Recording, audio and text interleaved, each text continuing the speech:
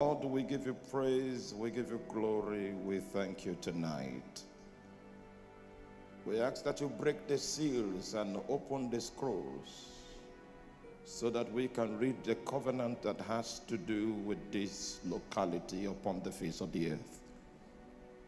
Grant utterance so that the weight of your counsel will not be diminished in any form and in any fashion. And the strength of your emphasis in this hour will rest upon the hearts of your people with much gravity. And it will be like casting viable seeds upon good soil. In the name of Jesus. Thank you, Lord. In Jesus' name. You may be seated. Now, you help me with little strings. There are demons here that we need to deal with. All right. Turn your Bible quickly. We will need to do a lot of Bible studies since this is our first time coming into the Cape Coast region. We will need to establish our entrance into this place with the perspective of the kingdom of God. Turn to Daniel chapter 1. Daniel chapter 1. Before we begin to take this flight, I would like to request, just in case someone's handset is still switched on and it has the potential to interrupt the meeting, I want to ask that you consider putting it on silence as we reverence the Lord, because his presence is in this place. If by any means you find out that you are without a sitting position, I think there are still some seats that are empty. Are they allowed to sit there? All right, so there are some seats that are empty here, like 8 of them. If you are standing without a place to sit, the ushers will direct you so that we can take advantage of the possibility of maximum capacity utilization of this facility. Daniel chapter 1. You're welcome in the name of Jesus.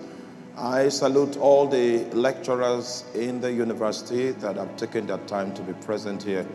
I greet you in Jesus' mighty name. And all the functionaries in the kingdom, pastors, intercessors, and prophets alike, I greet you in the name of Jesus. All right, we'll do Bible study for 35 minutes. In the 3rd year, I'm reading from the book of Daniel chapter 1, beginning from verse number 1. In the 3rd year of the reign of Joachim, king of Judah, came Nebuchadnezzar, king of Babylon, unto Jerusalem, and besieged it.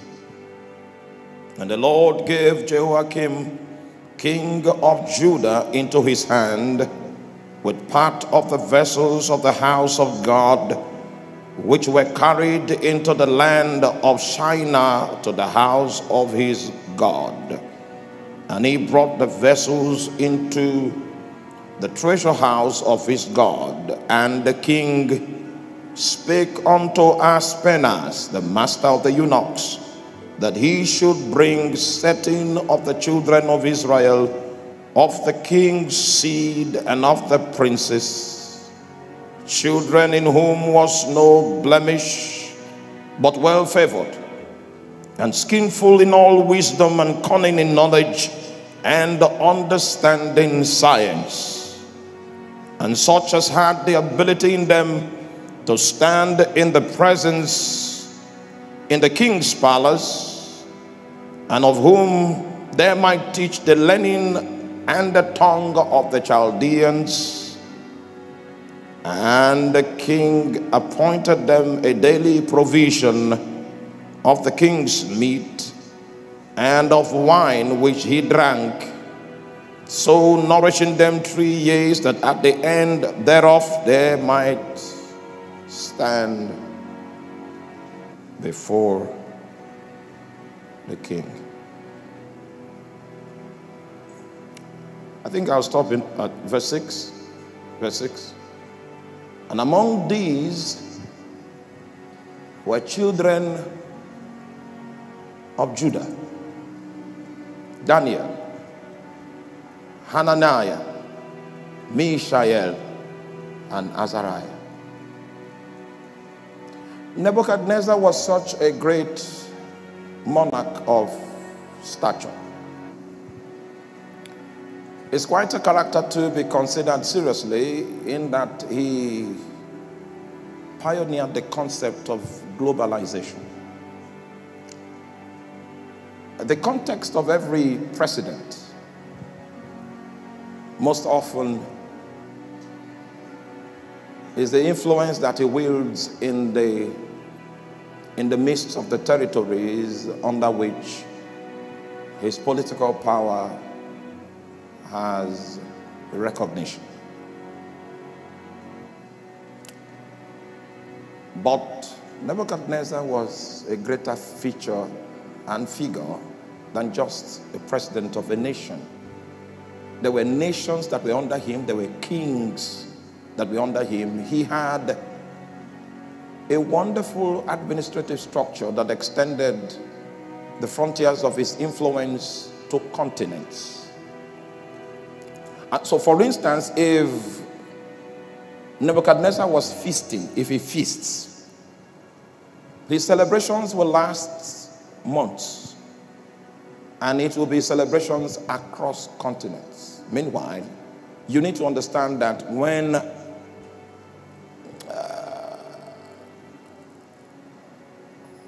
I don't know what to call them politically, when the engineers of our current social architecture began to conceive the vision of globalization, they found out that so much infrastructure was needed to create the framework to realize the dream of making the world a global village. Are you still with me? At any point in time I notice you are not understanding, I will reduce the syllabus.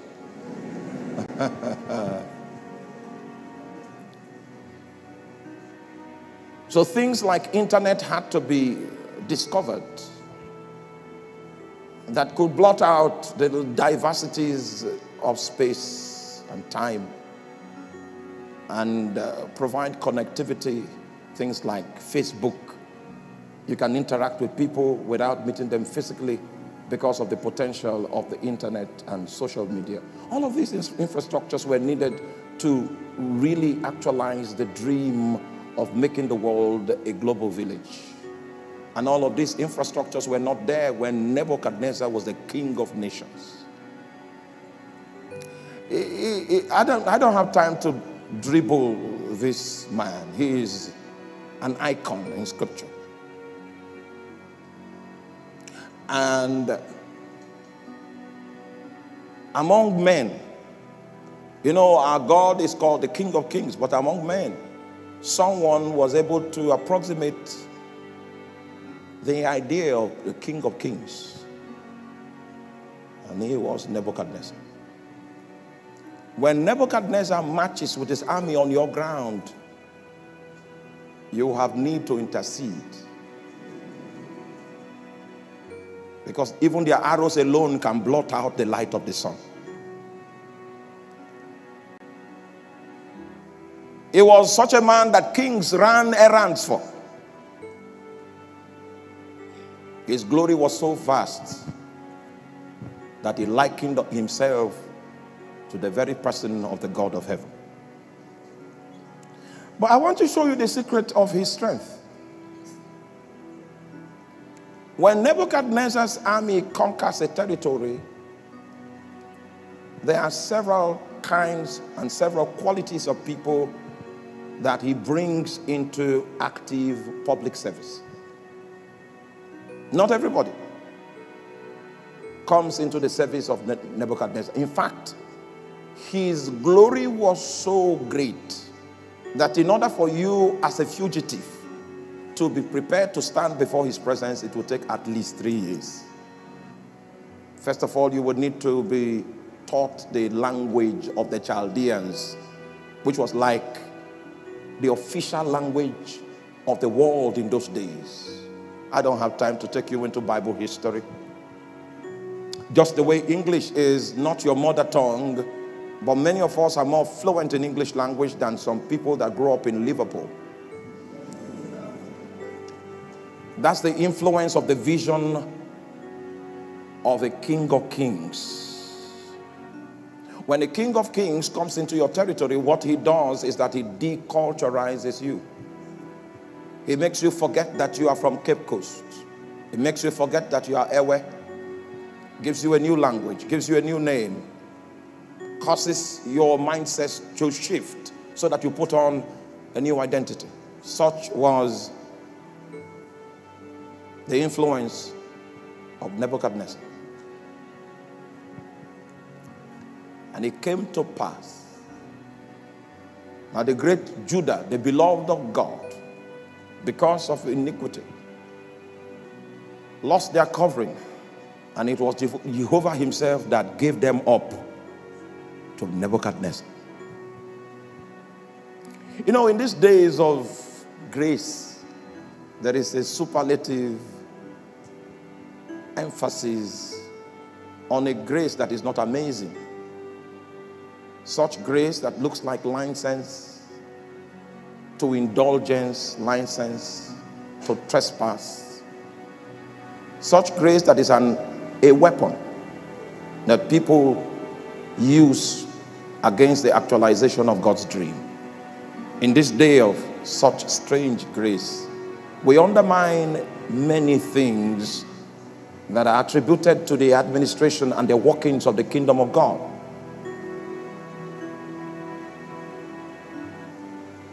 It will interest you to know that the day you gave your life to Christ, your salvation was not just an organic reality.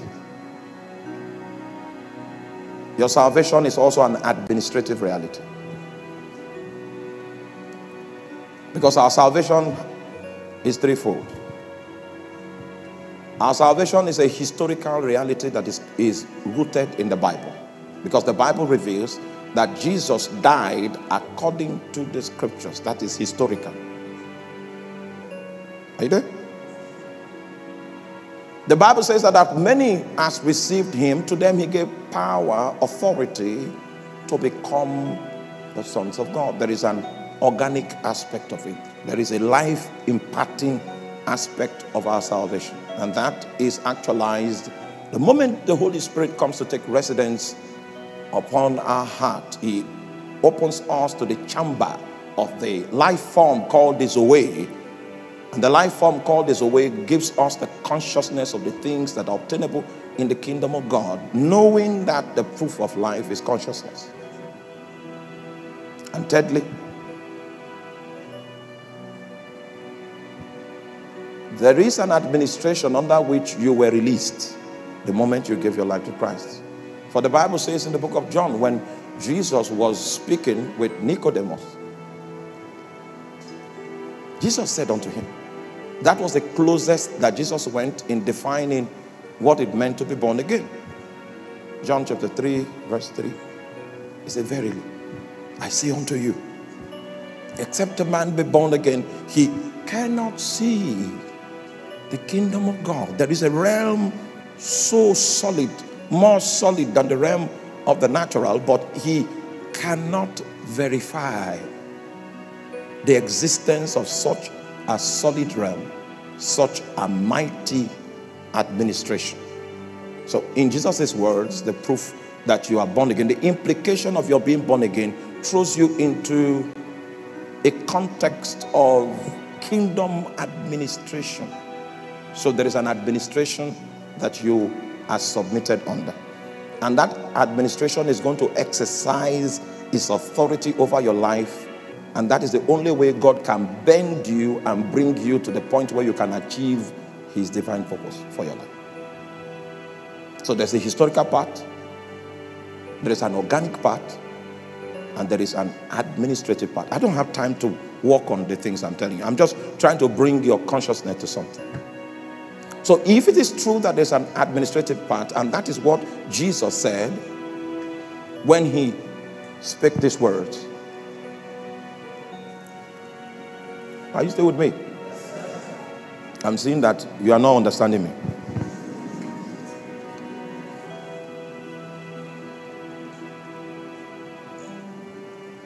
Jesus said, seek ye first the kingdom of God.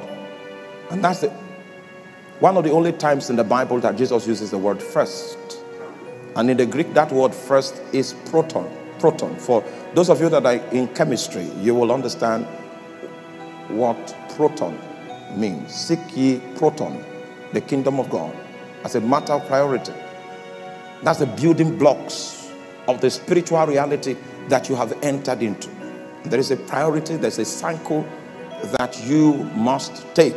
And it says, seek ye first. Seek to be under the influence of this administration. Seek to be under the influence of this government. Your identity is going to come out of this government. Your identity is going to come out of the administration that this government wields over your life. He said, more than anything you need, seek to be under the influence of that government.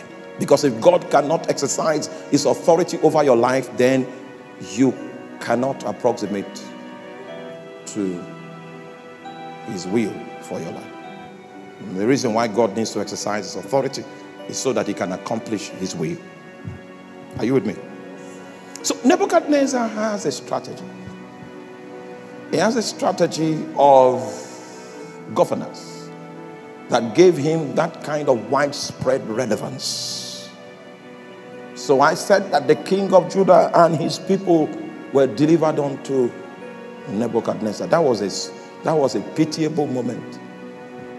Israel had to bow, contrary to the promise that God gave their ancestors, that no man will be able to stand before them all the days of their lives. But there's a contradiction to that promise. And Israel had to bow her head to accept the rule of this monarch, Nebuchadnezzar. Now, this was how it played out. Are you still with me? Apart from the fact that the people were taken into captivity, the Bible also revealed that the vessels of God, the vessels, the sanctified vessels that were in the temple were taken as booty. I need to explain that. For instance, if we go to the marketplace right now in Cape Coast, what's the name of this city? What's the name? This Cape Coast, this city. It's called what? Cape Coast. All right. So if we go to the market of Cape Coast and we buy 10 glass cups, then we keep 2 at home and bring 8 to church. And we say, these ones belong to God.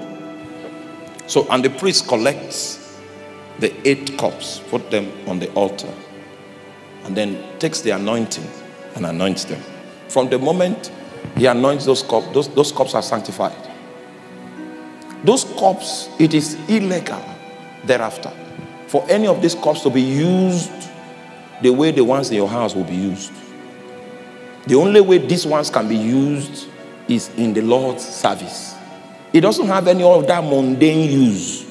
And the day you put it to mundane use, the God of the cups will appear. It's just that just like you go to Nogokbo and you take a goat. You see, I've been talking about God. Nobody spoke. The moment I mentioned that place, life came back. You take a goat to Nogokbo, you give it to the priest and say your heart is full of thanksgiving. Then in the evening, you now go back to the priest and say, I have changed my mind. Let me take the goat back. If you succeed, you are not likely to succeed. But if you do, you have taken Nogokpo to your house. And things will no longer be the same. Nobody asks you to come and dedicate the goat to the shrine. But if you have done that, you no longer have jurisdiction over that item that you brought to the shrine. It is the spirits that will determine how it is used. If you put it to any mundane use thereafter, the spirit will haunt you. So they took of the vessels of the house of God as booty. And when they got to Babylon, the booty was so much that they just closed it into the house of their gods. Hallelujah. Then the king gave an instruction to a eunuch, Aspenas. If we have time, maybe tomorrow we'll talk about the eunuchs. The eunuchs. But today I'm trying to introduce the subject, so we need to be friendly today. Tomorrow, if the Lord wills, we will go into the eunuchs. And the king spake unto Aspenas, the master of the eunuchs, that he should bring certain of the children of Israel and of the king's seed and of the princess. These guys that Aspenas was given commandment to fish out from among the vanquished people, there was no old man selected among them. Aspenas was not asked to look for old men. Now I'm reading verse 3. He was not asked to look for old men. He said, and he should bring certain of the children of Israel and of the king's seed and of the princes, the ones that are in line of ascension to the throne. Should look for them. The ones that are princes in the land, look for them. The instruction that was given to Aspenas did not capture commoners, did not capture rural dwellers. It captured the people that were in their universities, people that had the ability to grow into leadership in the days to come. I chose this scripture deliberately because the people Aspenas was asked to look for are in this university. People like you and me. And I will show you what Babylon does to young people. He said, those ones that are of the king's seed, those ones that have royalty in their blood, he said, look for them. Forget about the people in the... there's one village we wanted to visit in Volta. I've forgotten that name. Forget about those people. Come to Cape Coast. Now, you see, you are not aware that Satan, as he described you, that they should capture you. You are not aware. You just came and said, this is a good place. The Aspenas was already, this is a secret directive. It was not on newspaper. He said, look for the king's seed among them. Look for the seed of princes. Next verse. Look for children in whom there was no blemish. Now, I was born with facial palsy, so I can't command this part of my face. I've never closed this eye since I was born. So if even me, I will be disqualified in this one. Because it said, look for children in whom there is no what? Blemish. But well favored, that means very handsome, very powerful physical outlook. The ones with broad chests and biceps, the ones that are promising. You see, the sisters are laughing. I'm seeing smile. The moment I mention broad chest, hey!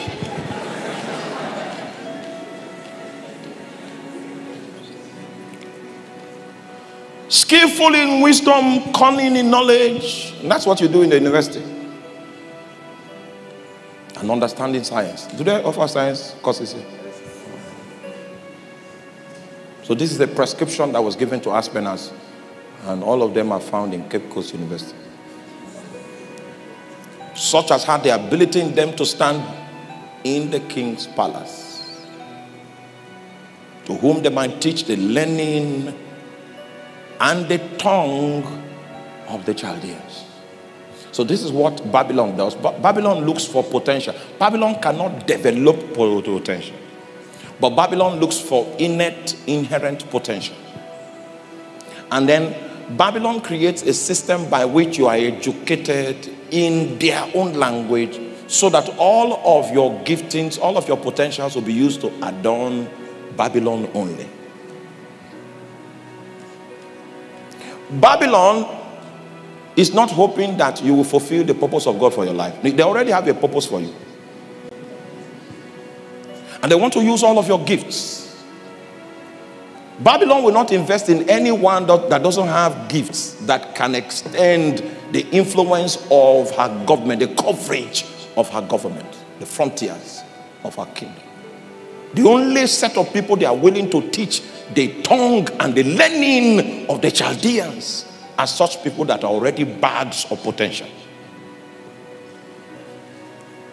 There's a certain school in Nigeria. In order for you to gain admission into that school,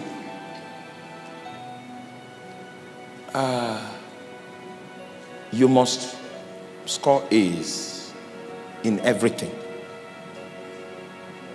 Right? So it is not a wonder that the school produces the best students. Not because the school really adds to you. The school just hunts for the best. Do you understand it? They don't have the capacity to make champions out of charlatans. They look for champions and anoint them. That's Babylon. They have an eye for gift. They have an eye for endowment. Then have an eye for skill. Then when they see this, their requirements, they pretend as if they are doing you a favor. Give you employment in their own ministry of wisdom. I will tell you about the ministry of wisdom subsequently. And then teach you their language. Teach you their own wisdom. So you convert your endowment into their wisdom, and then you translate it through their language to build their system. The moment you get to Babylon, by the time you walk there for 2 years, you will forget where you are coming from. You'll be thoroughly absorbed into its vast system.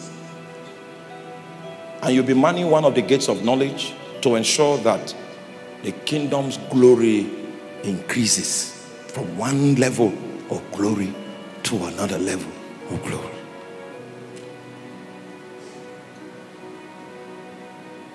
It will interest you to know also that Babylon is the metaphor that is used to depict Satan's kingdom. The wealth of Satan's endowment to achieve the philosophy of driving you away from God. He said, that's what I want to use your endowments to accomplish. Now, I've not finished. I still need to tell you about Babylon.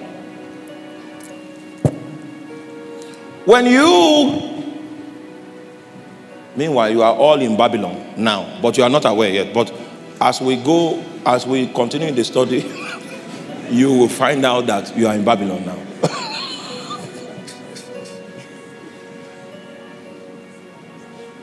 Verse 5. So, the first thing that Babylon is going to do, having seen that you are an A student, you have potential, you have capacity.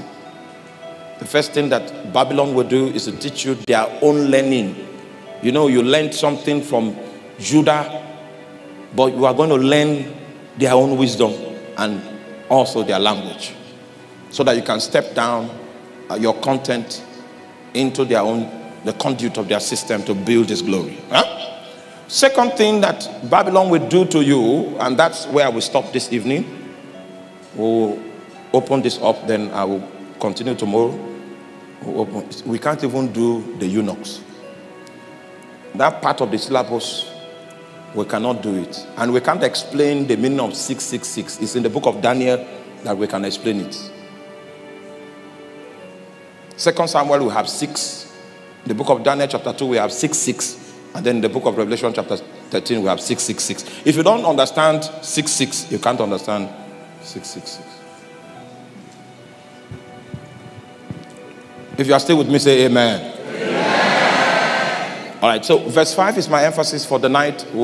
This is another investment that Babylon makes on these children of skill that are gathered from the nations of the earth. And the king appointed them a daily provision of the king's meat and of the wine which he drank, so nourishing them 3 years, that at the end thereof they might stand before the king. I don't know. What's your name? What? Kabash.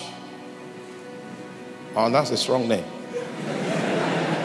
What are you studying here? What are you studying? Biochemistry.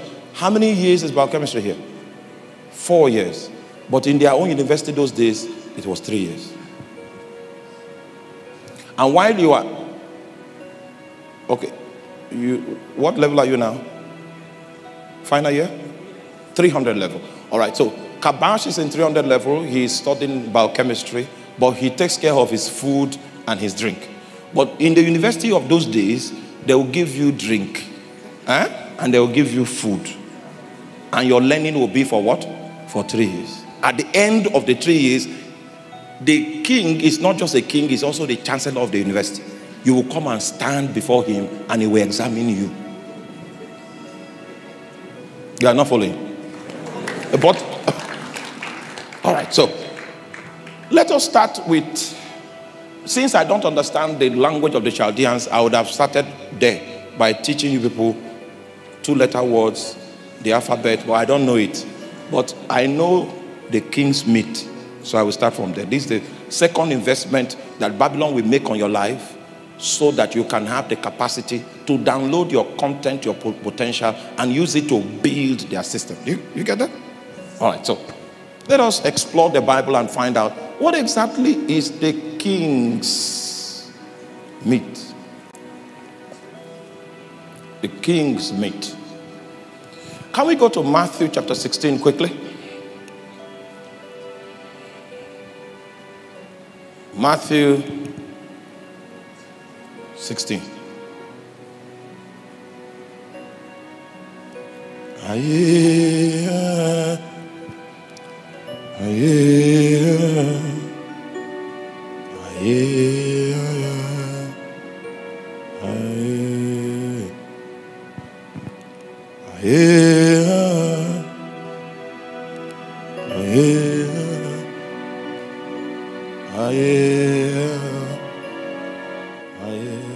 Now give me Matthew 16 verse 5.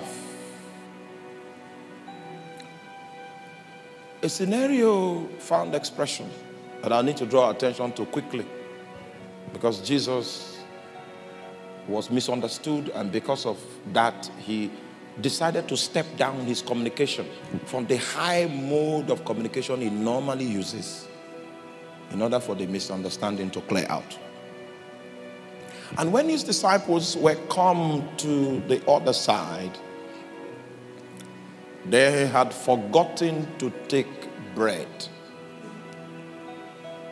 Then Jesus said unto them, take heed and beware of the leaven of the Pharisees and the Sadducees. And they reasoned among themselves, saying, it is because we have taken no bread. See, there was a misunderstanding. Jesus normally communicates at a very high level. You will need to meditate on his utterances. Then wisdom will begin to distill it into your heart like rain. But because of the sharp misunderstanding, Jesus had to break the communication down, so that, because that day misunderstanding was not going to be allowed. So they reasoned among themselves, saying, it is because we have taken no bread. Which when Jesus perceived, because nobody told him, he just perceived it. He said unto them, O ye of little faith, Why reason ye among yourselves, because ye have brought no bread? We are still talking about the king's meat. So Jesus is saying that the subject that I'm raising before you has nothing to do with meat. What is it about? Do ye not yet understand, neither remember the 5 loaves of the 5,000 and how many baskets you took up? Neither the 7 loaves of the 4,000 and how many baskets you took up? That means I can decide to do a miracle and we'll have bread now. So the emphasis is not about whether you came with bread or not. But I'm trying to teach you something quickly. And how is it that you do not understand that I speak it not to you concerning bread, that ye should beware of the leaven of the Pharisees and the Sadducees? Next verse. This now the understanding came to them. Then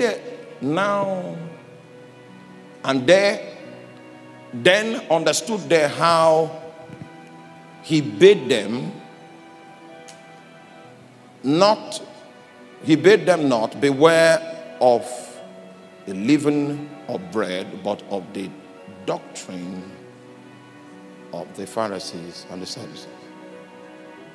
So, when we talk about meat, we're actually referring to doctrine. So the first thing that Nebuchadnezzar does when he welcomes you into his kingdom, and this is kingdom, the aspect of his kingdom he welcomes you into is the educational aspect.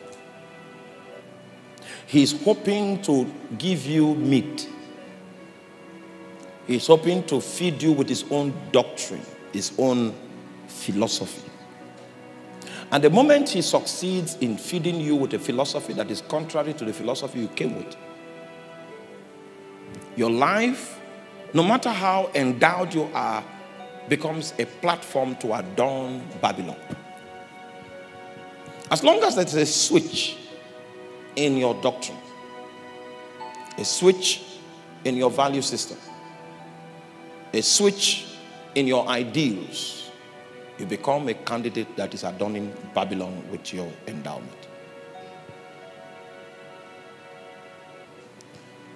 If you have followed my teaching online, you would have realized that I'm an unapologetic preacher of blazing holiness.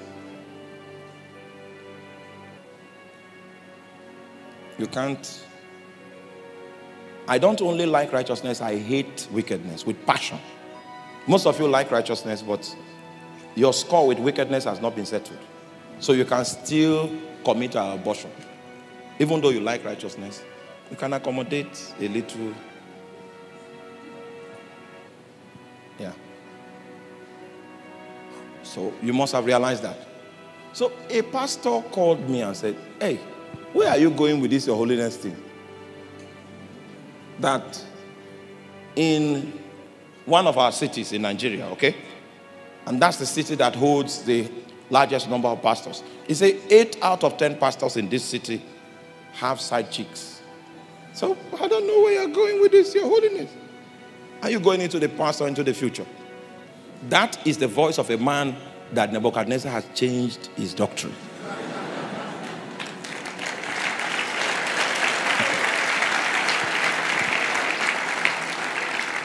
One of the indicators that your doctrine has changed is that your life is no longer based on the Bible. It's based on the relativism of your sociology. So you now view yourself and say, well, I'm not among the bad people. Well, I just have 2 guys, 2 boys that I'm servicing.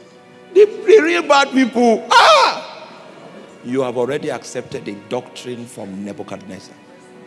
That's why your value system has shifted. And the Bible is no longer your reference point. You have imbibed, you have eaten from his table. And Jesus said, I was not talking about bread. Are you guys ignorant of what happened when I prayed on bread and we fed 5,000 and how many baskets you picked up?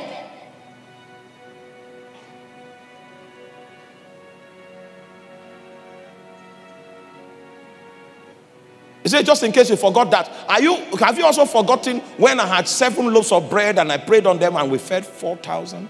And how many baskets you picked up? The baskets you picked up was much more than what we started with.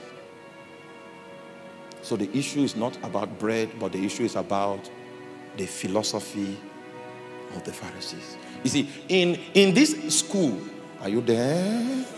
In this school that these guys are, these Jewish boys, these guys from Judah are coming to enroll. The values they had from home will not survive there. There are meticulous ways in which you will give up your convictions and accept the principles that govern the education and the educational system. Right? Brilliant ways. And you realize that, they make it look like a thing of honor because it is from the king's table that they will feed you. Not from a booker. Not from the backyard. The quality will be the same quality that the king uses. So when you come into the place, it looks like an elevation, looks like a promotion. But men like Daniel held on to the customs that they learned from their village. They entered into this place. And you need to know that these boys, these Judah boys, they were like, this is Central Region. Can you give me the name of some of the remotest places? These Judah boys were from those kind of places. They were from villages. But there was something about them they will not give up. It's their conviction. It doesn't matter the civilization. They don't take the shape of the civilization. They shape it themselves because of their conviction. You are not with me. So because I have been so loud on the issue of holiness and personal discipline and all of that, there are ministers of the gospel that hate me with passion. Yeah. The moment you have eaten from Nebuchadnezzar's table, you won't like people like us. People that are village boys like us that still hold on to the traditions we learned from the village. You won't like.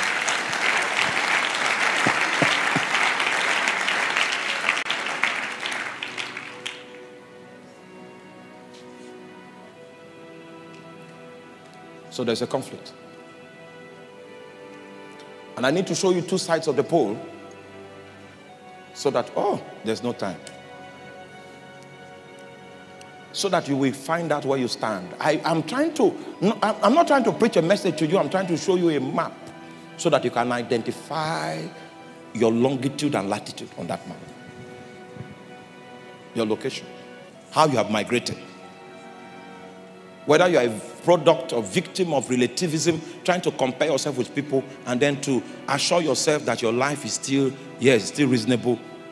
Unknown to you, you have departed from the stand of the scriptures because you eat the king's meat, but it's not plenty. You eat small. So you think you can still keep your weight, maintain your outlook. The moment you start eating it, you have migrated. And many of you sitting here have migrated. You came from homes, very staunch Christian homes, and you were released like arrows into the world. So that the proof of what you have gathered under the tutelage of parents and the churches that you attended will be tested in Babylon.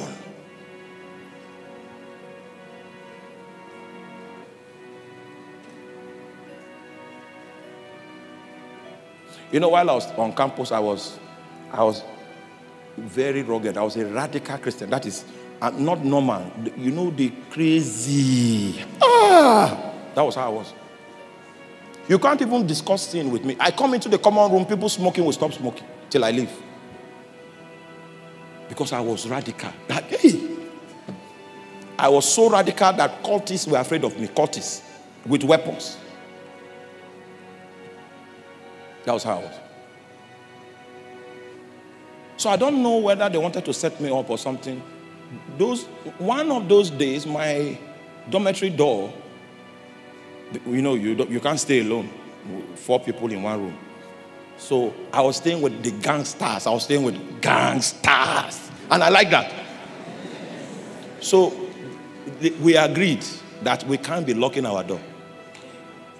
The door has to be open. That one of them said they can't keep keys. So the way we'll do it is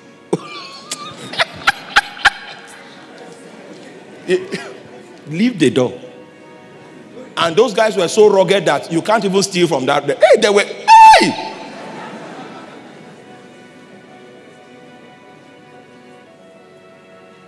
And I was also a radical.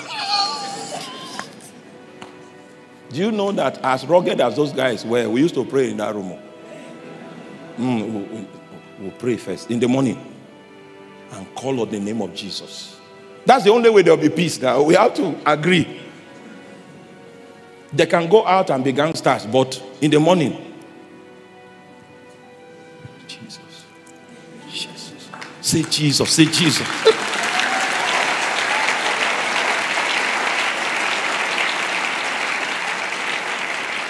Everything in your environment is determined to make you begin to accept a new doctrine.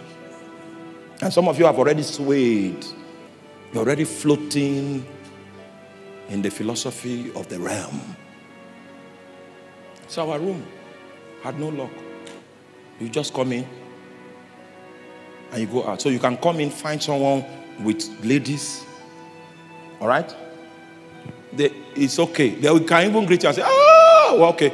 Your book is there. Your book is there. Yeah, so I used to stay all night reading and praying because my room is a brothel. And I was like that for one session. Because I did not want to eat of the portion of what? Of the king's meat. One of those days I was in the room trying to get my stuff, and a lady just came and removed her clothing. I think she forgot who I was because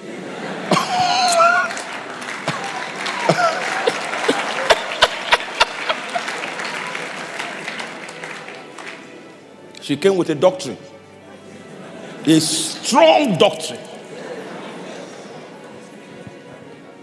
The king had added pepper to his chicken. His pepper chicken that the king was offering that day. I preached the gospel to that lady. And somewhere in the process, she had to take her and... It will interest you to know that my room had no key and no light. There was... You don't understand. There was no light. The first agreement was that we will pray. Then the second agreement is no key, no light. So this is how we balance this matter. Prayer must be in the room, but no key, no light.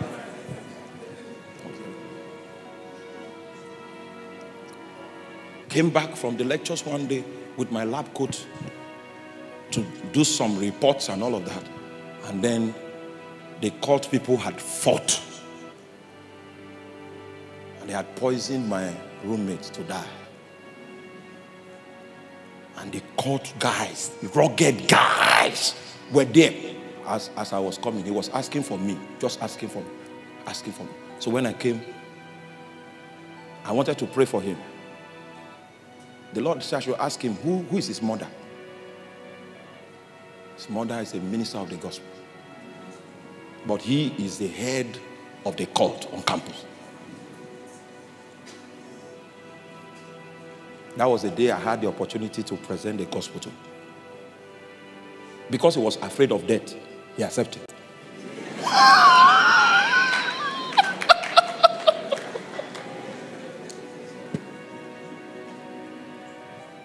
Slept. He woke up and vomited the poison and rose up and told me, I said, Pastor, that prayer has saved me, but me, I am in darkness. He put his thing up.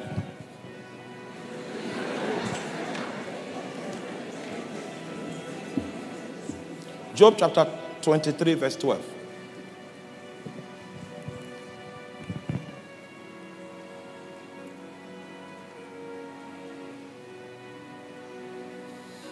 Job gives us a perspective here. He said, neither have I gone back from the commandment. You know, there'll be challenges to move you away from the commandment. He said, this is Job trying to tell God that, see, me, there were opportunities for me to discard my convictions, but I have not gone back on the commandment of your lips.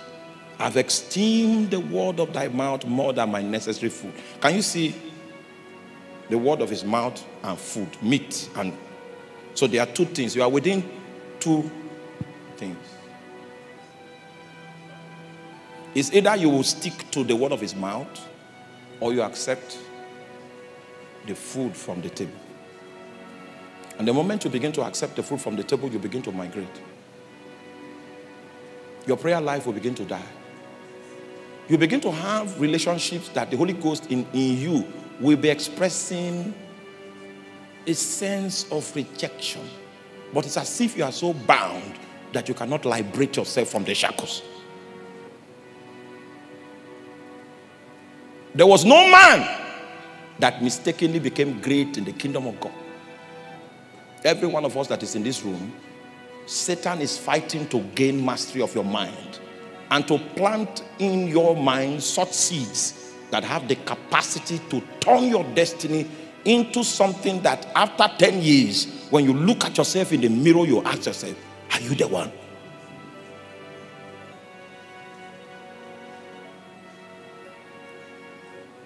One of those court guys that was in my room when the hitman was poisoned, he watched me that day because he knows how the hitman cried and called my name. They had to come to the lab to get me from the lab.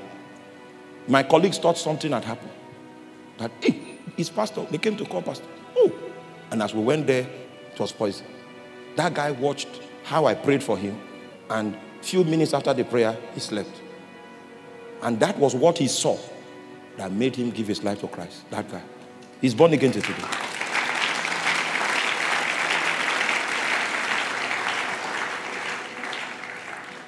My school was one of the most notorious higher institutions of learning. You are either a cultist or you are an extreme believer, a radical follower of Jesus. When I mean radical, I mean you are not afraid of death. So even the people that carry guns, they are afraid of you, because why are you not afraid of death? You are not human.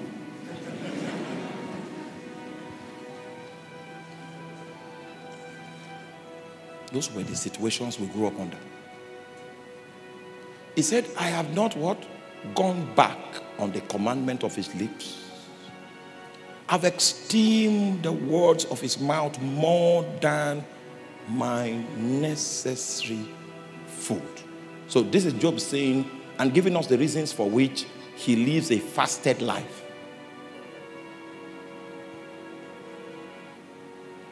He does that in order that he might prioritize the commandments of God over and above his need for food. And as long as you can conquer greed, you will reject what the king is offering. As long as you can conquer your appetites, you will reject what the king is offering. So we need to look at a few appetites and how to conquer them. But are you there? Are you following? All right, so let me take you to the book of 1 Corinthians chapter 9. Then show you the law of appetites. 1 Corinthians, quickly.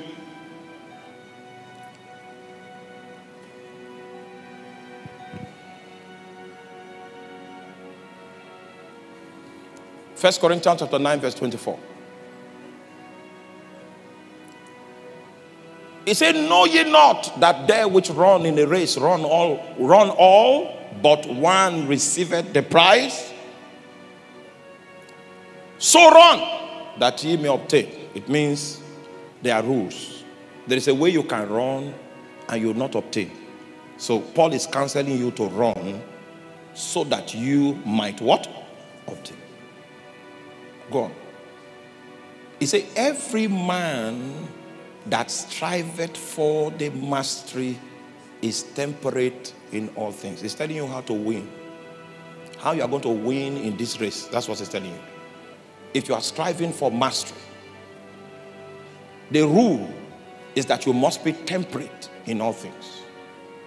And I need to explain to you what it means to be temperate. Are you there? Temperate means that you must be in charge of your appetites.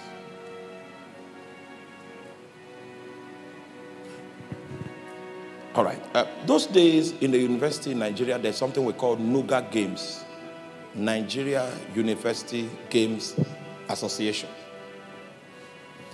Because the football team, the Nigerian football team will need to get footballers, young footballers that can come in. The basketball team will need to get amateur basketballers, the karate team, the judo team, all of that. So the campus was the pool from whence these functionaries were extracted. So, and the festivity that was the platform for the scouting was the NUGA Games. Now, in the city, in my city, there are 2 universities. So, and only one taekwondo champion is going to come from that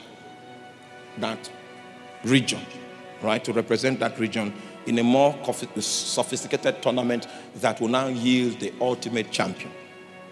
So while they were doing the tournament in our own region and our 2 universities were competing, the guy who was the best in taekwondo, he went on break, ate so much chicken, came back. When they put him on the scale, he was heavier than the category, the weight in the, he was heavier than the category. So the coach put him on 6 days dry fasting. Now, you are not with me, you are not with me. The dry fasting was not because he was going for a crusade. The dry fasting was because he wanted to strive for the mastery. The rule of striving for the mastery is that you must be temperate in all things. You must have a grip of your sleep life. Some of you sleep the sleep of death, and you have died. If you sleep that way, you can never be a spiritual man. You can be something else, but not the master. And that's why Paul says, before he began to give us insight, he said, run in such a way that you will win. Not everybody will win that is running. That was when he entered into this matter and said, every man that striveth for what? Mastery is temperate. They put him on 6 days dry fasting. After the 6 days dry fasting, was the day where they will come and test officially whether their weights fit into the category. By the time he came from 6 days dry, they had to support him to stand on the scale. He was exactly the last limit, the upper limit of the range. They documented it. That's when he went to eat. Meanwhile, the guy that was the taekwondo guy of our school, because everybody knew he was taekwondo, he was a black belt. This is how he used to walk, like this.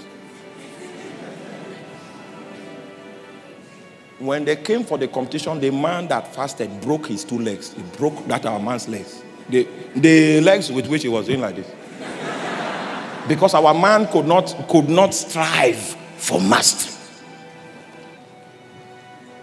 In this race that we're talking about, the number of runners is inconsequential. What we are saying is only those that are striving for mastery will obtain. It means that a larger population of students that come into this place are going to be products of the king's meat, because only few will learn the way of mastery.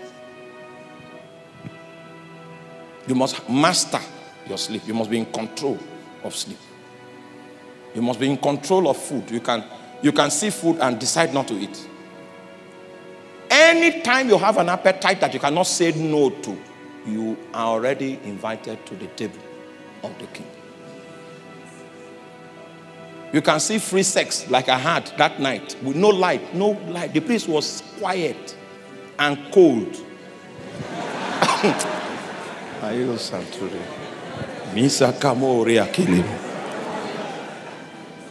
But I said no. That's the way of mastery. The opportunities for you to indulge yourself is available, but you have the masculinity to say no. And if you cannot say no to yourself 1,000 times, you will not be able to say no to others. It means the moment the king invites you to the table, you say, okay, we have not seen this kind of meat in our village.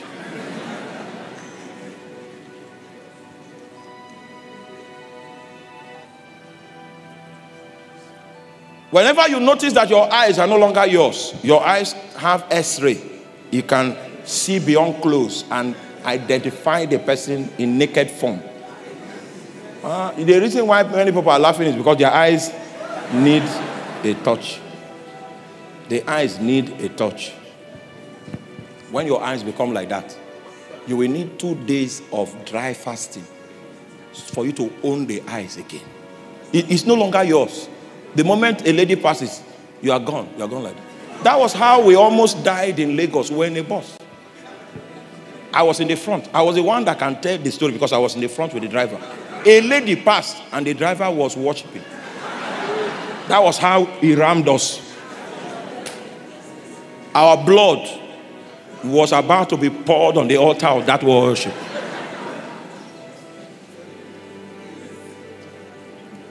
You know what saved us? You know that road divider, the road divider. I shouted on him. So he now used the tire, climbed the road divider like this, and then came down. He was gone. The reason why he went is because he had no mastery. And every man that striveth for the mastery is temperate. Do you realize? Oh, no time. Jesus. Oh. Can I do something? I open 2 scriptures, then I'll shut the Bible. All right, even though we can't finish this number 1, but at least you have a good idea. I won't come here tomorrow. I will move to number 2. Now, let us take a look at Luke. The book of Luke.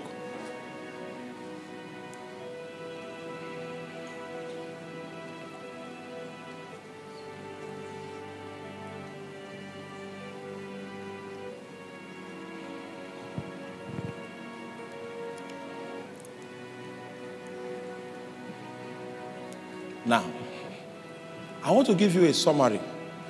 This summary is 30 years captured in 1 verse.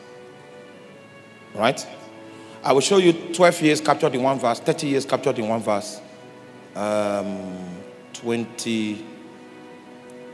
18 years captured in 1 verse. Then I will stop. All right, go to the book of Luke chapter 1.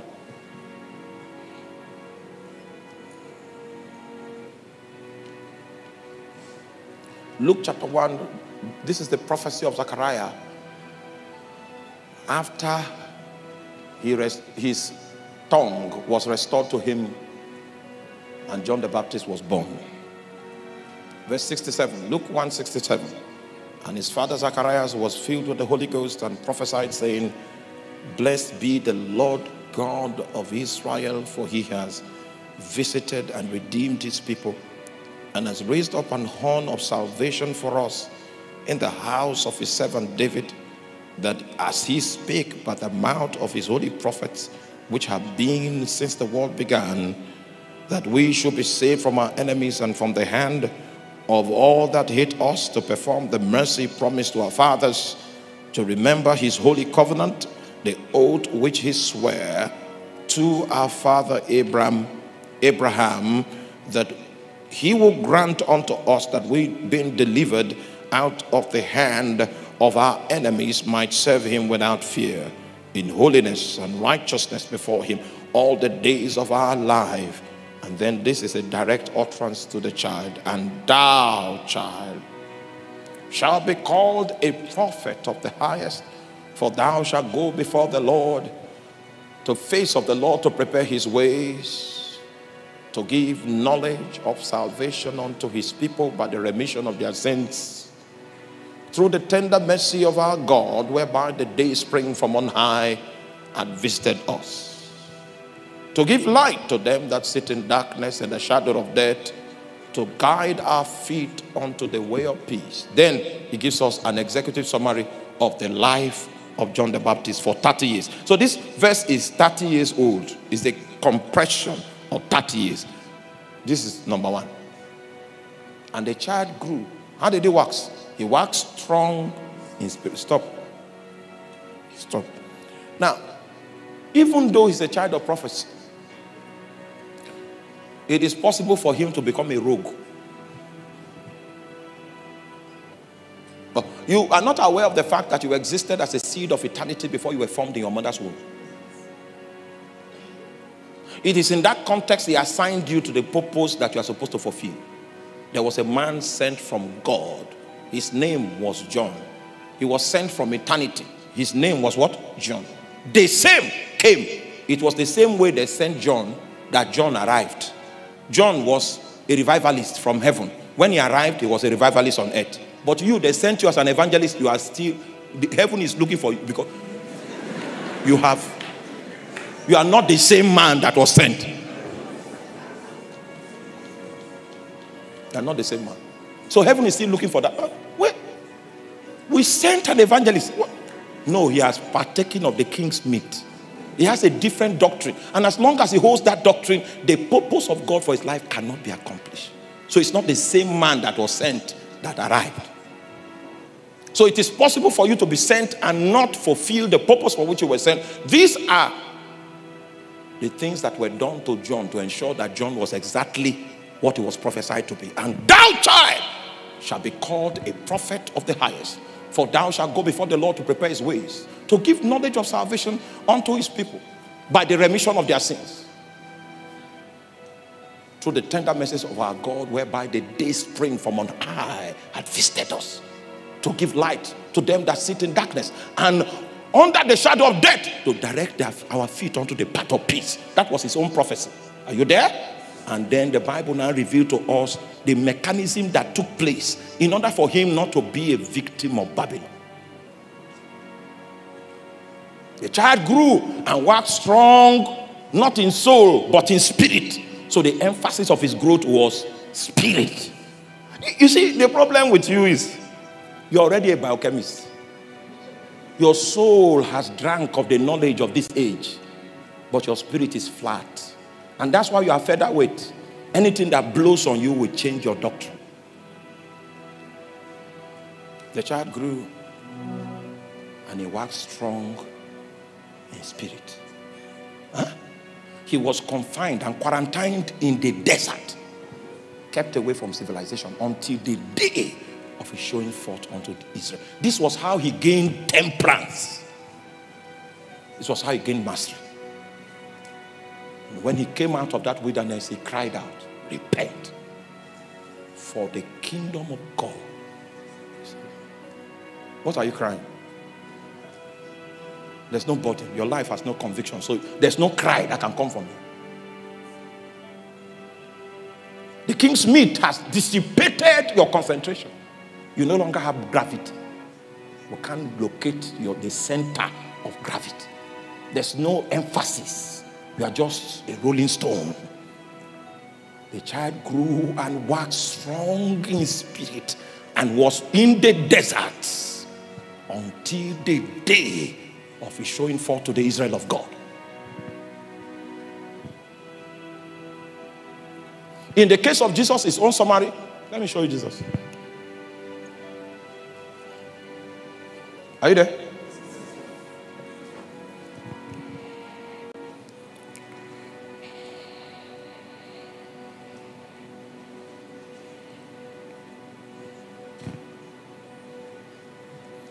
Luke chapter 2, verse 52. This is the summary of 12 years. This, for Jesus, this is 12 years.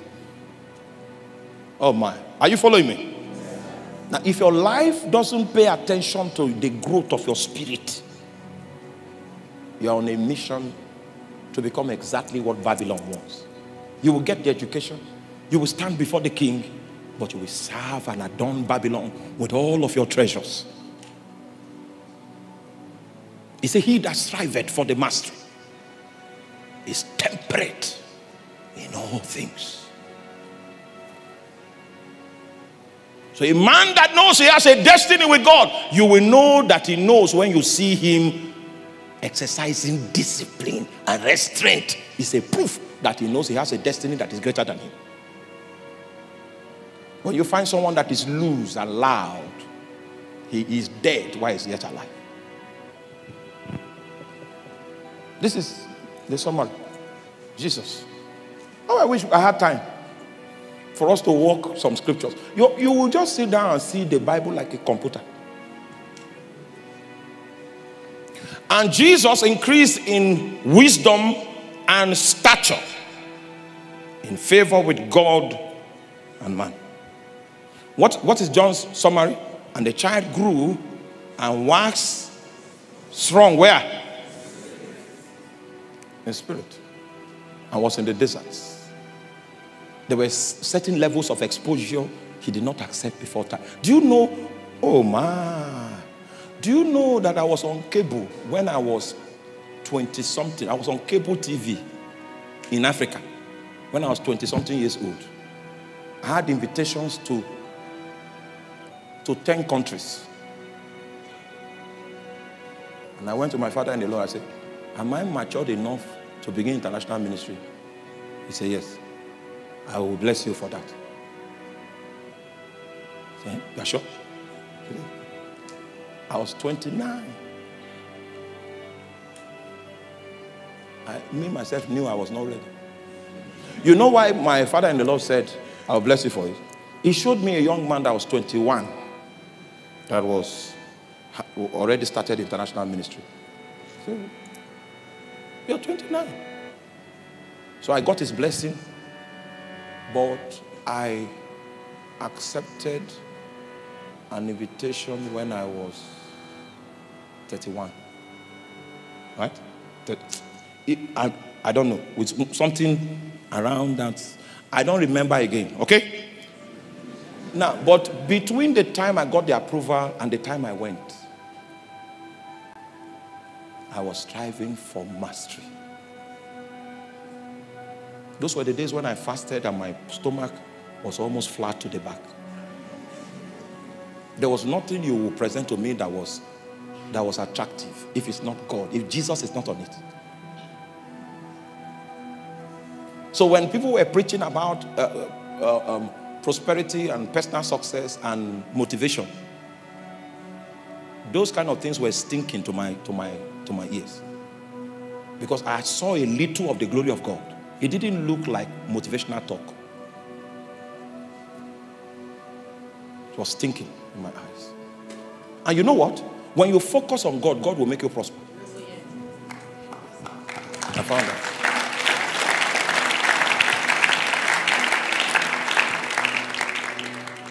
And when he makes you prosper, you'll be bigger than the prosperity, so it won't be anything.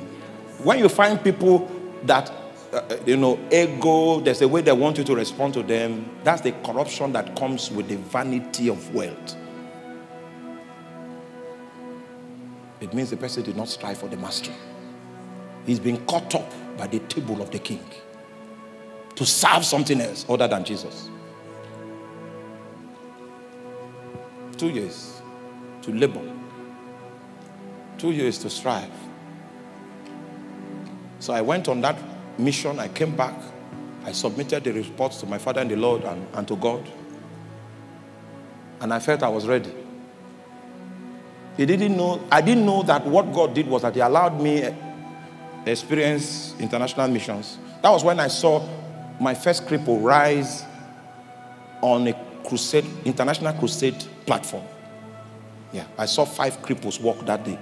Then I thought that was how it will continue. God will now allow me to go to 5 nations now, then 10. After experiencing that, he took me to the cave again for 7 years. In fact, he even removed me from the pulpit. This is our own pulpit. This is our pulpit.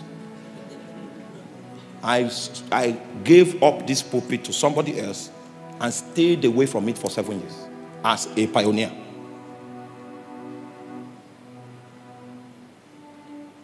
And the church I was attending, I was close to my house. When I come, the ushers will say,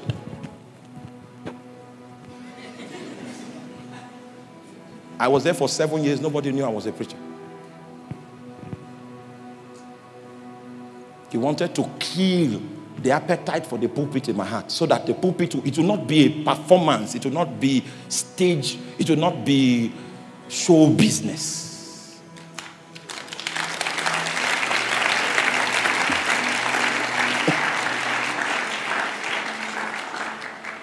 It will not be show business. It will be because Jesus spoke, not about anything that I think. I left this our own pulpit for 7 years. The people I left the pulpit in custody of were not faithful. But God will not allow me to say anything for 7 years. Have you ever been in that state? For 7 years. I gave the man on that pulpit, I gave him the car they gave us on our wedding. I gave him. When I went to Lagos, they stole my car. So when I came back, I come once in a month to visit my family, all right, without a car. So I was using bikes. I arrived at church before the man I gave a car. And the great one will not allow me rebuke him for 7 years.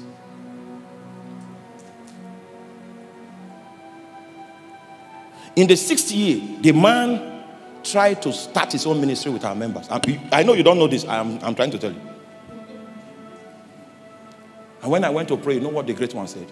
Stand still, and you shall see the salvation of God.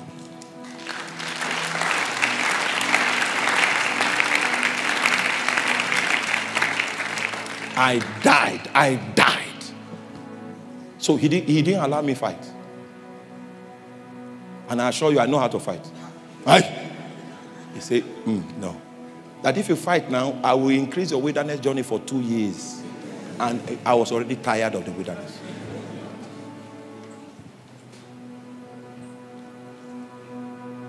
So he left by himself. The members he wanted, he left with them. What did God say? Stand still. I continued with the ones that remained. People said I was a fool.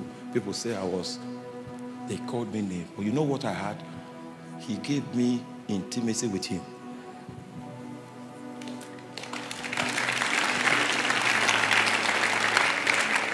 I know most of you don't know what intimacy with God means. You think it's speaking in tongues.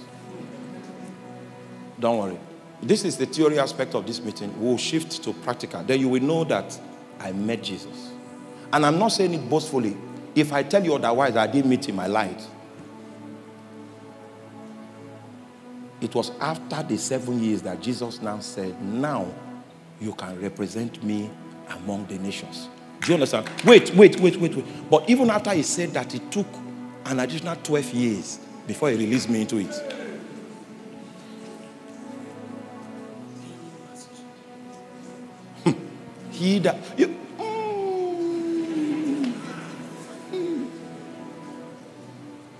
I know some of you want to preach. You have seen pastors wear ties and you like the way they look. He that striveth for the mastery is temperate in all things. So the person I gave a car so that he can be more effective in the assignment was now the big man. I was using bikes to come to church. And I was using bike to go back, even though I gave him a car. Yes. And it happened like that for 7 years. And the great one said, stand still.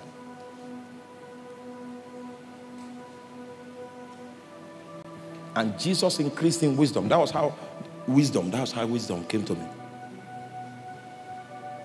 You will soon find out when you start running a ministry that is big, that you need more of wisdom than an anointing. But you are not aware yet. We have many preachers that are not wise, even old ones. This thing about wisdom is not age. It's not that I've been in ministry for 35 years.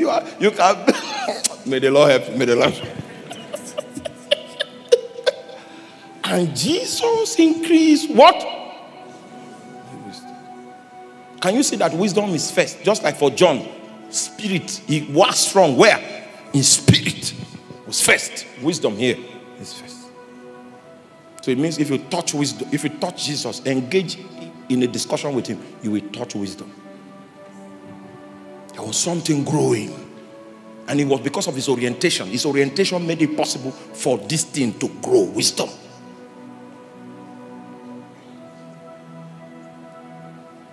So he grew more in wisdom than he grew in stature. He grew more in favor with God than he grew in favor with man. You are likely to see Jesus and you say, this is all that he is. And you try to fight him. What you are not seeing about him, we fight you. Because he has found a place of favor in the heart of God. These are things that men no longer look for. They no longer look for favor with God. Men no longer desire to wax strong in spirit. Men no longer desire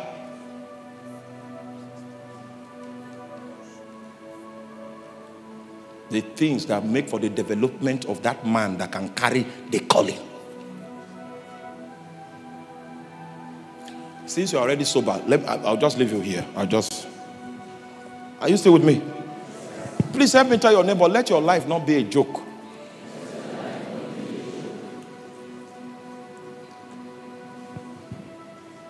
Let it not be a joke. The moment I passed that 7-year test, God began to enlarge me. People will be sick for years. And when I come there and pray, the same prayers that other people prayed, God will just heal the person. So I know it's God doing it. He wants to set me up. And you can't imagine. We'll just walk into a place, he will just do something. People will, me and him know the truth. He's just trying to make me visible by himself. I had the opportunity to promote myself for 7 years using social media. I was on television before some of you got admission into this university. I'm not joking. It's not even a laughing matter. I was on television. You will not believe me. With HD cameras, high definition, Sony. Yes. A time came, he said, gather all those videos, throw them out.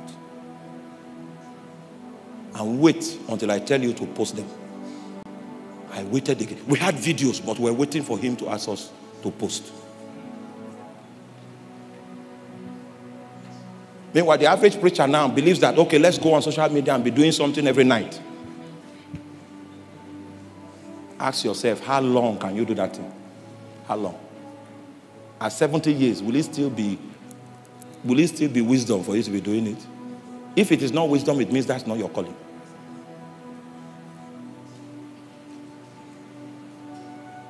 He that striveth for the mastery is temperate in all things. You know the burden that came upon me when I came to Cape Coast is that many of you have veered off from the path of your calling. And that's why I'm sounding this alarm. Nebuchadnezzar has taken charge of your life. It was after this, because this scripture that I read to you in the book of Luke chapter 2 about Jesus was a summary of 12 years. The next time we see Jesus, he was 12 years old. Are you there?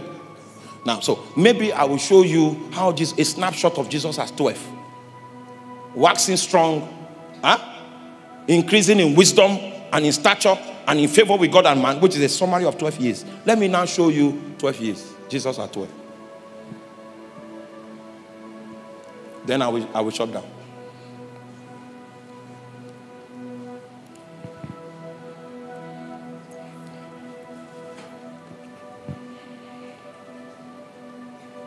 Are you with me?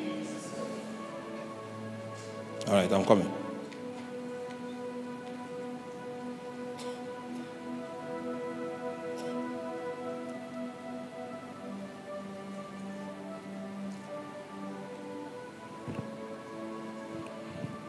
Give me a moment. This is not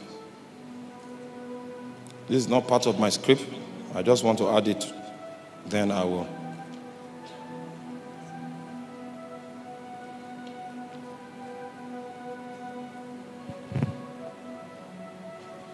When Jesus was 12, he was standing before the doctors of the law. That's the scripture that I'm looking for. What? Of? Huh? Luke chapter 2, verse what? All right, so let's go there.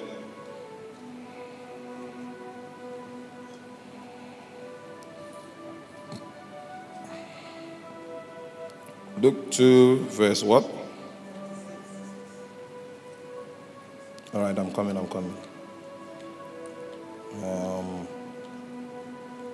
Luke chapter 2, verse 6. So, all right, so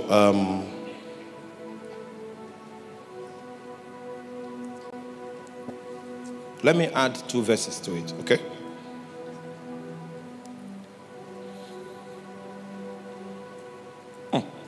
Let's just do 46 and 47. I don't have the time to read Luke chapter 2, verse 46 and 47. Then I will stop talking.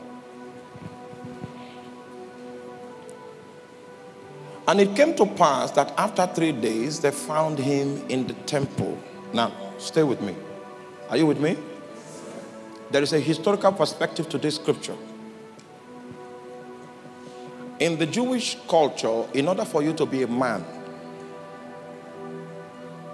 you must study the Torah, the 4 books of Moses, and at an appointed time of your convenience, you will stand before intelligent scholars, some Pharisees, some scribes.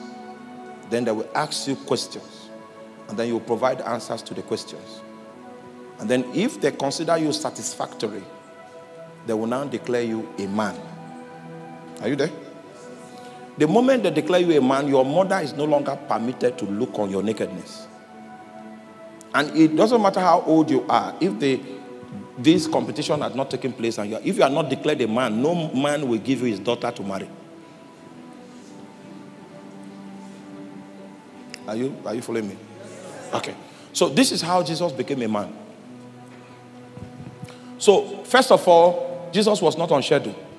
They just came for the feast, and they were going back home. He himself decided to tarry because he himself wanted to enroll himself. Are you there? He felt that he had attained manhood. So without the permission of his parents, he stayed back to go through the exercise with the doctors of the law. So he remained in Jerusalem. And it came to pass that after 3 days, they found him in the temple, sitting in the midst of the doctors, both hearing them and asking them questions. Stop there. Are you still with me? Now, in the traditional situation, he's supposed to come and they will ask him questions. But the Bible says he was hearing them and asking them questions. Next verse. And all that heard him were astonished at his understanding and answers. It means that the questions he asked the doctors of the law, they could not answer it. So he himself had to provide what? Yes. And people were astonished.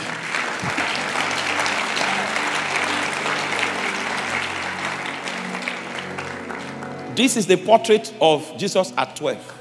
A man growing in wisdom and in stature. A man growing in favor with God and what? In favor with... So he continued that way, and this was the snapshot of Jesus as 30. He was better than the doctors of the law in the Torah. Are you following? Such that they were astonished at his answers. It means nobody ever gave answers to confusing theological issues like Jesus, and he did it with so much grace. When the parents came, because they were not invited to the competition, the parents were not invited. It was an exclusive moment. No relative of his was there. The parents came, and it was during the time that he was answering the questions that the parents were privileged to see that he had gone for manhood. The question I need to ask every young man here, are you a man?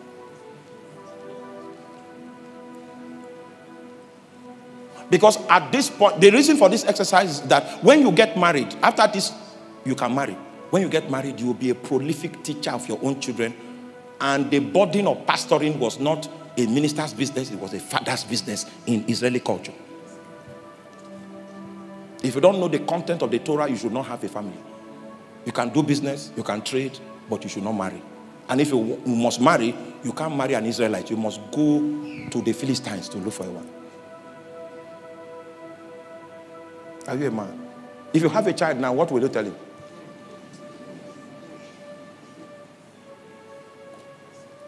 Is there a walk you have with God that you can tell him, my son, in those days, when issues like this came, this was what we did?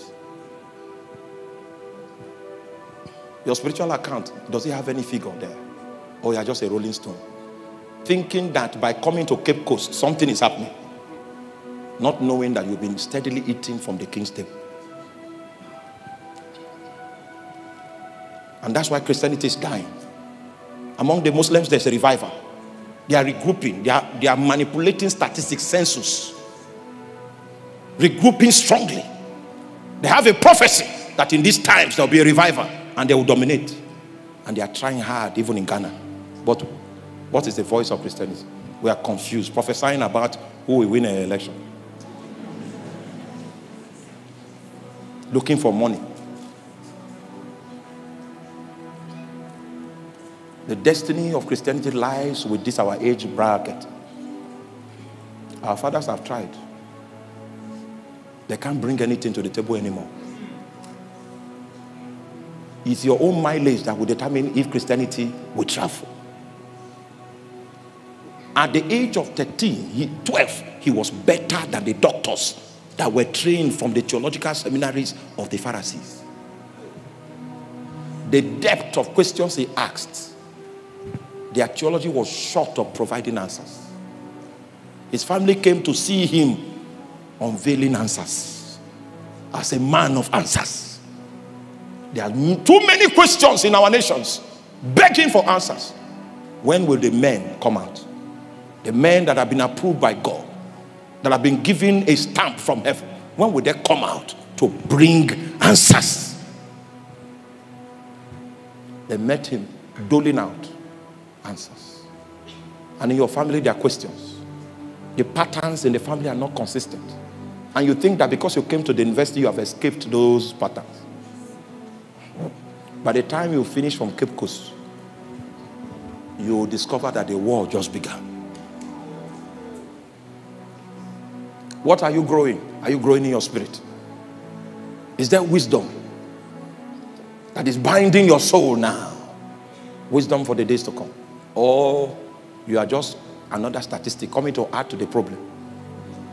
The question I asked before we round up is, are you the one who is to come? Or should we expect another? Now, this is Jesus' picture at 12. I don't have time to show you his picture at 30. When God endorsed him. And Satan knew of his address and knew his name. He was a colossus at that time. The die was cast. It was too late for the kingdom of darkness to reverse it. A kingdom was built in him. And anywhere he went, his vocal cord was for the kingdom. He revealed the mysteries of that land. He infected and infiltrated. He penetrated every aspect of society. He could not be stopped. He could not be stopped. Because those things that he disciplined himself to contain were now as much a part of him as his own beating heart. Are you the one who is to come? Should we expect another? When I was going for youth service, I said I was going to seek God. Finally, I was going to see God, pray the way I've never prayed. I was going to fast the way I've never fasted. I was going to give the way I've never given. And I started on my program. Began to fast from January. I fasted February. I fasted March. I fasted April. I fasted May. I fasted June. I fasted July. I fasted August. August 1, August 2, August 3, August 4, August 5, August 8. Then the heavens opened a little. And God spoke to me. God, you know what he said? He said, I can see that you are fasting.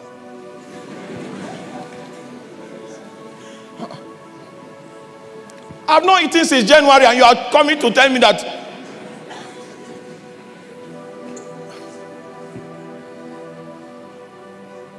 Huh? Do you understand that? Well, I continued.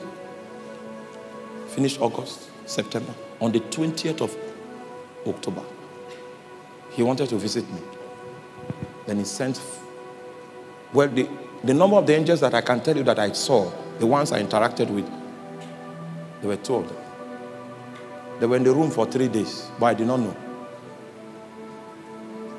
Oh, my room had no, you know those nettings that I put on the room so that the mosquitoes will not come in? It had no netting. So my room was the parlor for mosquitoes. Those angels stood there and mosquitoes didn't come into my room for days. I was wondering, I said, what is this? Then I started sensing that, okay, it may be God, though.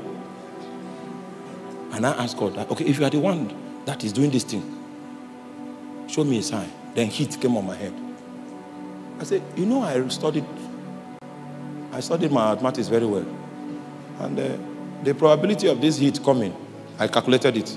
I told him. So if it is you, can you move it here? He moved it. So I calculated that 1 to 1. I said, I'm not doubting you. It's just that, you know, I've gone to school.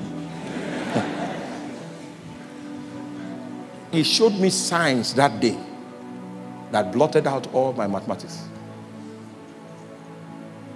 That was when I saw the first angel. That was how my interaction with angels started. And I found out that what I was looking for was not lost. But it will never reveal itself to you until you are ready. Until your goal, your purpose or pursuit is pure. The child waxed strong in spirit and was in the deserts until the day of his showing forth to Israel. That means God managed his visibility. He was a mighty prophet, but God ensured that he was not visible. Though, even if he goes on television, what's the name of your national television? GTV. All right. So even if he goes on GTV by 9 and say, I'm on television, nobody will watch it because he's still in the wilderness. Nobody will see him. God will make it such that he will be covered until the day of his showing for you. You have promoted yourself. It means that there is no day of your showing forth. Go back into the closet. Your days of seeking mastery are not yet ended. We must be stronger than our fathers. If not, Christianity will die in our time. We must be strong.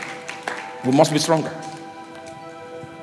Most of our fathers grew just in prayer. They were not deep in the word, but they grew in prayer. We must have 2 wings. You can't fly with one. So we have the issue of inadequate discipleship in the body of Christ. We are shapeless, voiceless, and our numbers count for nothing. Politically, at least you know that. We can't decide and say, this is where we will go, and the church will move. We have no voice. So we have numbers that don't translate to power. We must be stronger than our ancestors for Christianity to survive. You must migrate away from the table of Nebuchadnezzar and build the much needed mastery required for you to survive the days that are upon us. In a moment, I'd like you to stand up quietly. Don't talk to your neighbor. Quietly.